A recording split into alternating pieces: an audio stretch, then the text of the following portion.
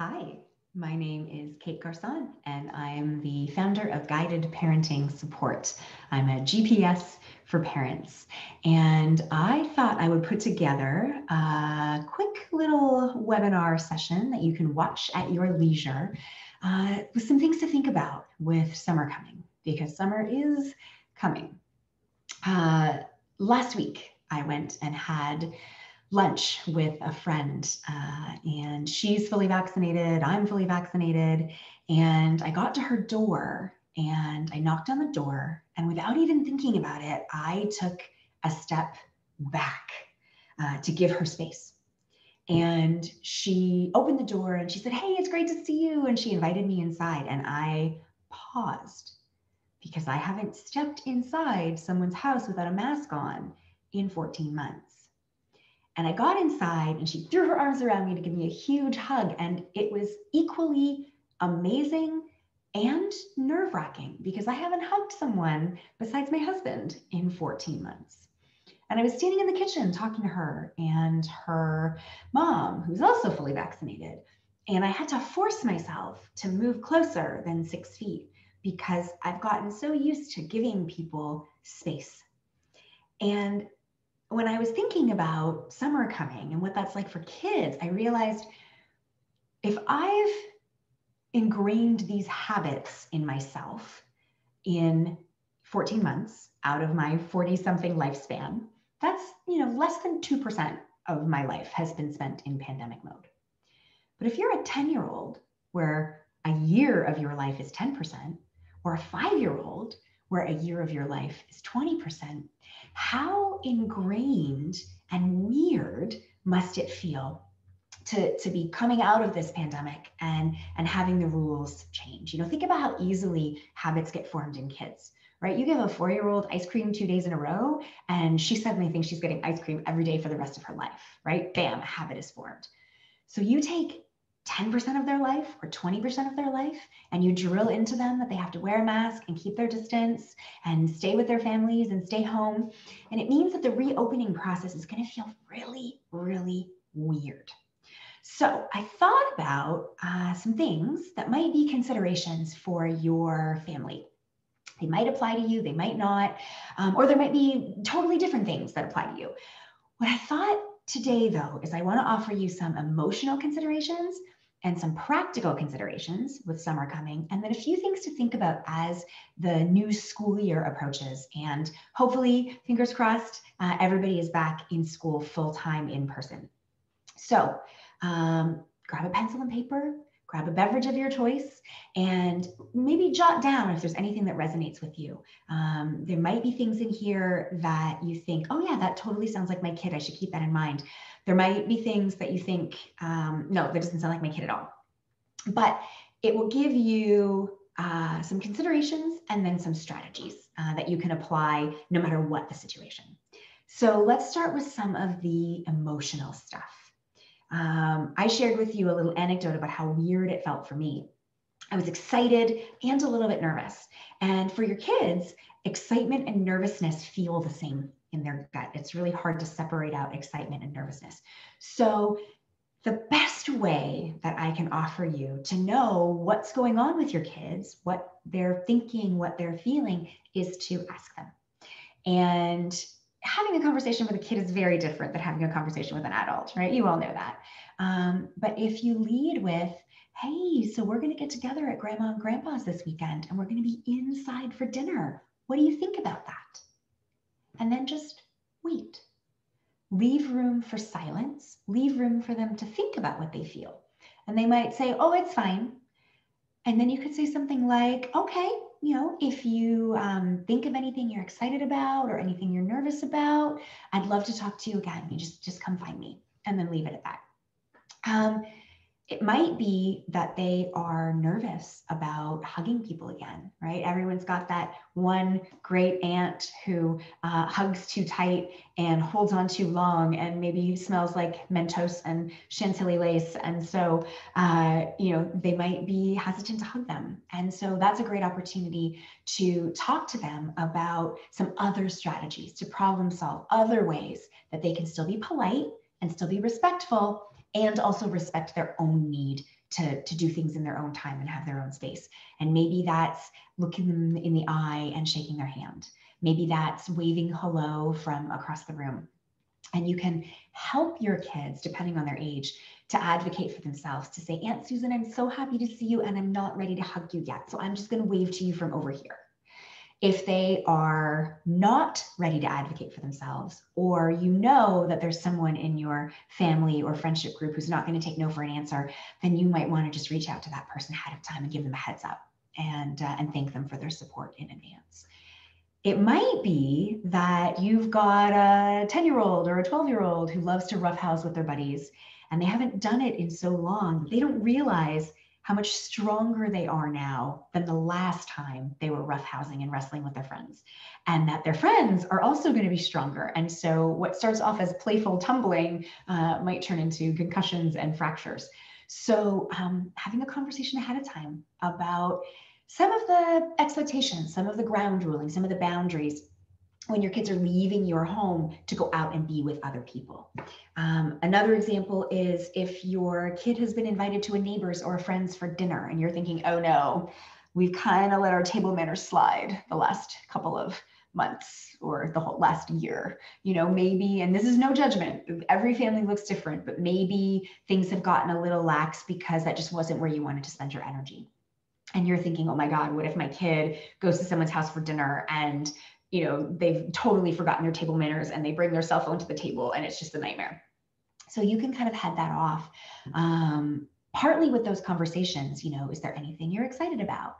What are you nervous about? What feels hard? How will you handle it if you make a mistake when you're at the dinner table? Those kinds of things. And then you can also say to them, hey, we've gotten a little relaxed with our table manners. Remind me, how do we behave when we go to other people's houses?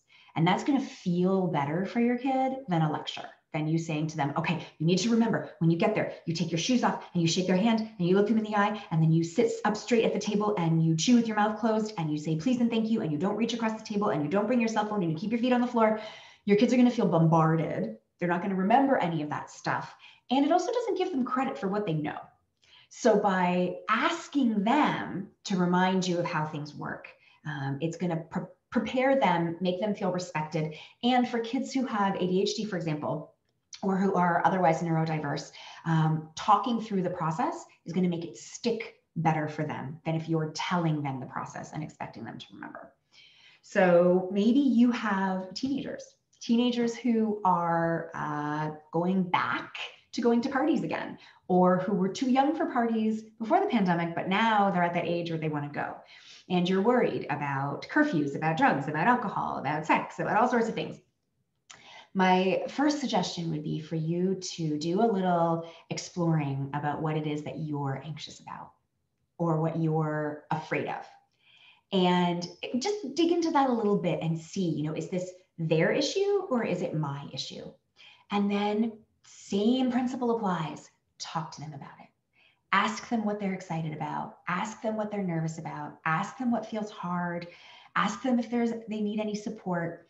There is a phrase that is incredibly useful as a parent, and it's, how can I help? Because it opens the door for them to say, I just need someone to talk to, or I've got this crush on somebody and I'm really scared about how I'm going to talk to them when I see them at this party, or I don't know how to handle it if someone pushes me to drink. Whatever it might be, when you open the door with how questions, what questions, and how can I help, you are opening the door to a beautiful relationship with your kids, no matter the circumstances.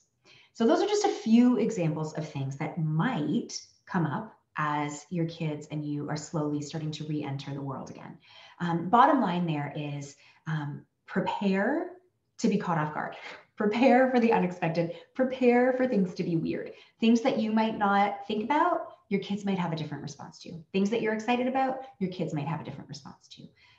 So, asking questions, leaving space for silence so that they can answer you in their own time, and leaving the door open so they can come back and continue the conversation. These conversations are rarely one and done. So now let's think about, actually one more thing. A great kind of door opener for conversations, especially with tweens and teens, is I've noticed, insert thing there. I've noticed that you get really giddy and kind of energetic and bubbling when we talk about getting together with our friends this weekend. What's up? And then just wait.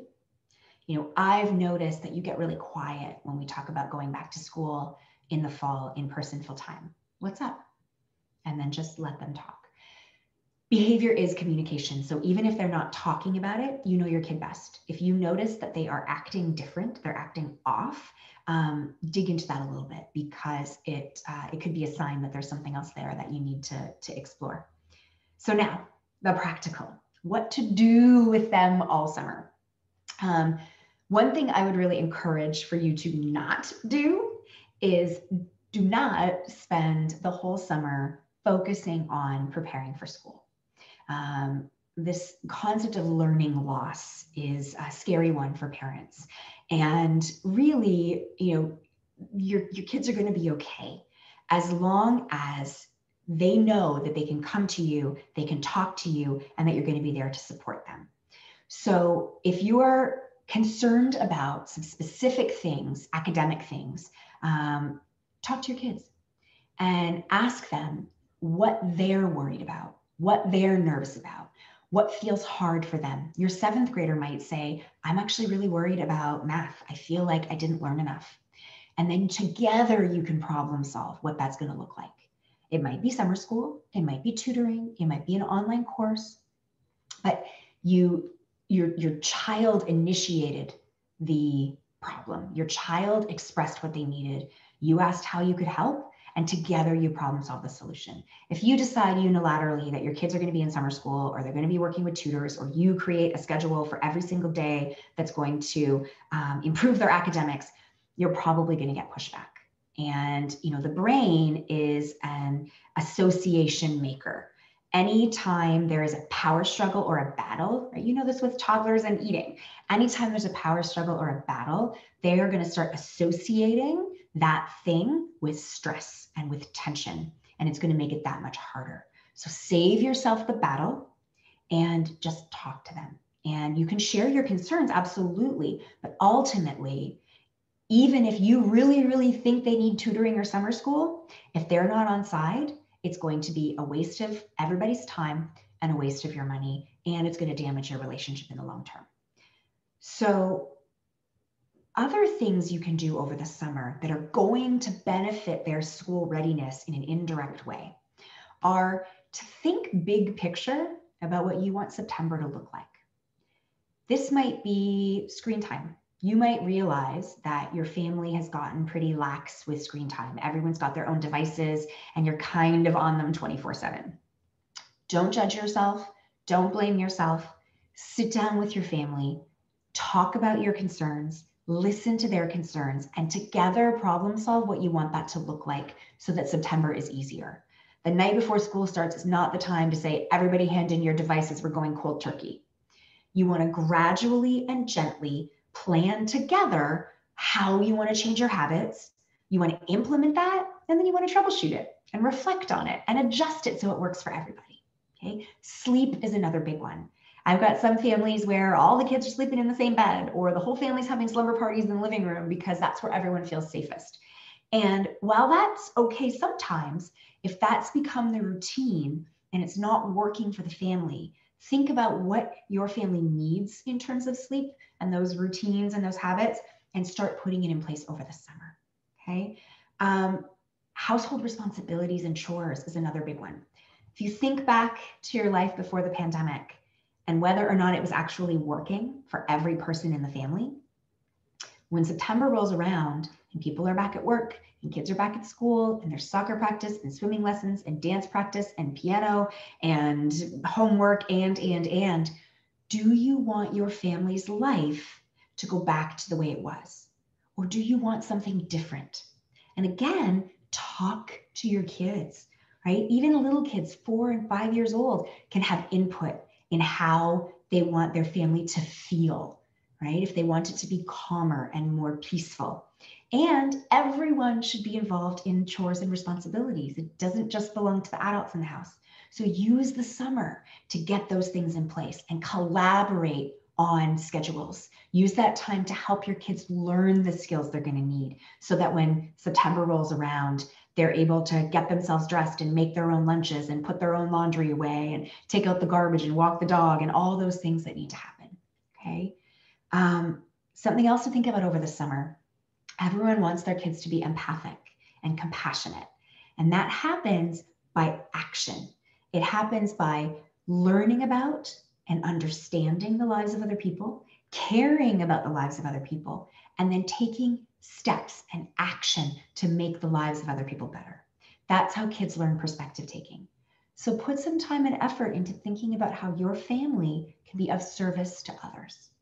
What are your kids' skills? What are their interests, right? Can they be cleaning up a local park, helping elderly or disabled neighbors with their yard cleanup, or moving boxes, or organizing books on the shelves? Can they be doing extra chores to earn money to make donations to certain organizations that are important to them? Can they play music on the lawn, do a mini concert at a senior's home?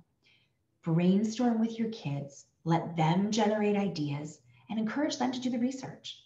You know, they can be doing Google searches and finding phone numbers and calling these places. They can call the food bank, they can call the homeless shelter, they can call the daycare center, they can call the community center or the senior's home. Practice with them, how those phone calls are going to go so they know what to ask. Maybe it helps them to write a script. They are building their compassion, building their perspective taking, and those lifelong skills that we want our kids to have. And then, beyond that, when you're thinking about the activities the kids are going to do for the summer, it's truly not your responsibility to entertain them. You need to keep them safe. You need to keep them alive. But really, if you're looking at the long-term goal of parenting, which is to raise children who become adults, who are successful in an unknown world, they're going to need skills like confidence, resilience, problem solving, time management, organization, budgeting. They're going to have to know how to communicate and collaborate. And the activities that they do over the summer and on the weekends, the household chores, all of those things contribute to that. So instead of thinking about keeping them entertained, think about engagement. So for example, if you're 8-year-old or your 12-year-old or your 15-year-old, ask them what they're interested in doing over the summer, what kind of projects they're interested in doing. It might be redecorating their room. It might be composing a piece of music and recording a music video. It might be writing a play. 6, 7, 8-year-olds who are really springing into being able to write, that explosion into reading and writing, they often love to write plays. And they can, make costumes from things around the house, and they can make sets from, furniture and blankets in the living room and perform it for the family. It might be cooking projects, baking projects, art projects. It might be gardening. It might be building something. It might be science experiments. The sky's the limit in terms of their imaginations. Let them generate the ideas. You lose nothing. You lose no time. You lose no resources for them to generate ideas and start planning. They can do research. How much do things cost? How much time do things take? And then conversations with them, you can establish what the parameters are, where they can do these sorts of things in the house, the budget, what that's going to look like. These projects might take a day, they might take a week, they might take the whole summer. For younger kids, it might be an hour, right? For a preschooler, the opportunity to walk into their playroom, make a choice of an activity, gather the things they need. Maybe it's a puzzle, maybe it's blocks, whatever that looks like. Play with it, concentrate on it for as long as they want, and clean it up and put it away. That's a project for them. And it builds their concentration, their organization, their problem solving, and their independence. So in terms of what the kids are going to do this summer, think about their age and stage of development. Think about their interests and let them generate the ideas and do as much of the planning as possible. Think maximum independence, minimal amount of supervision to keep them alive and safe. And then, kind of see where it goes. That's the beauty of it. You don't have to coordinate and entertain every single minute, and then just kind of see where it goes.